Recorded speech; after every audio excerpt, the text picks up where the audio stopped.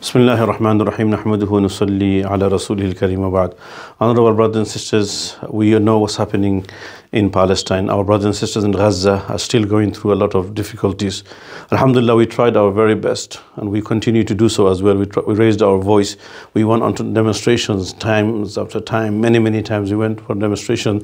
We wrote to our MPs, alhamdulillah. We raised our voice. We tried to unite. And the way the Muslim Ummah are united for the cause of Palestine and Gaza specifically, we have never seen that before, alhamdulillah. It brought everybody together. Everybody realized that we are against the genocide and we are raising our voice and we are crying to Allah.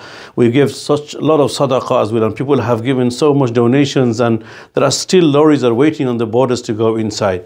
Well, we're going to continue. We're not going to stop. We're not going to stop. We're going to continue to raise our voice until there is a ceasefire and there is a beautiful plan for everybody to live peacefully in Palestine.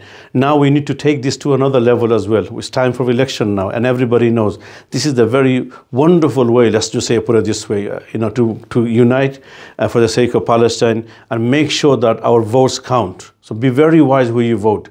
Choose very carefully. Don't just vote blindly, because somebody just knocked on your door. Ask others, ask others. Get some advice from experts as well, and choose your votes wisely, inshallah. Register your vote. This is very important. Before the 18th, midnight 18th of June, your votes needs to be registered, inshallah. So this time, don't stay quiet. Do participate. Take lead. Take part, and gather everybody at home. Whoever is over 18 and they could vote, they should vote. Try to encourage them, because this way collectively we're going to make sure that our votes counts and our voices are heard. So let's unite, inshallah.